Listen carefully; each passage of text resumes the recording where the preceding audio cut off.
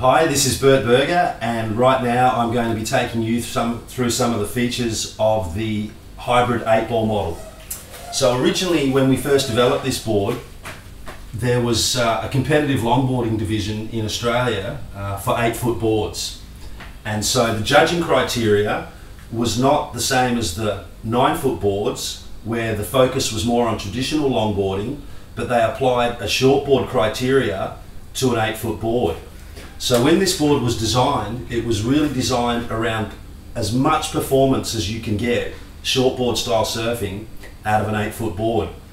Then later on, what we found was that it became really popular amongst bigger guys and also older guys who wanted more paddle power, but still wanted to get on the tail and really throw the board around.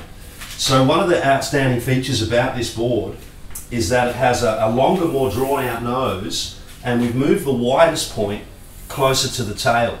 So what that does is that puts a shortboard back end onto this board. So as you're leaning into a bottom turn and you're using the midsection of the board, it'll draw a nice line around the section, but then as your weight transitions onto this hip and this pronounced bump, it literally will square off a bottom turn and make it really easy to go vertical or to do a nice tight hook in the pocket. So this board can be surfed really tight off the tail. Of course, with the area and the length of the board, it gives it good paddle power. So what we've done on the rocker is, opposed to a flatter rocker that you'll see in a lot of 8-foot boards, this has a relative amount of rocker. Like it's like a performance rocker. So again, that keeps the board nice and free, keeps the front end nice and loose. So, and the tail we've brought in quite thin and nice and refined. So again, it's kind of for high performance surfing off the tail.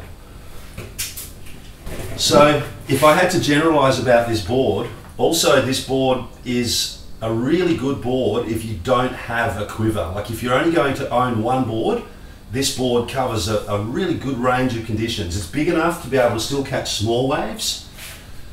It's got enough paddle power to still get you over the edge on a bigger wave. You can make sections, get around sections, and if you step back onto the tail, you can still throw it around, surf it tight in the pocket. So all up, it's a really good board if you're only going to own one board.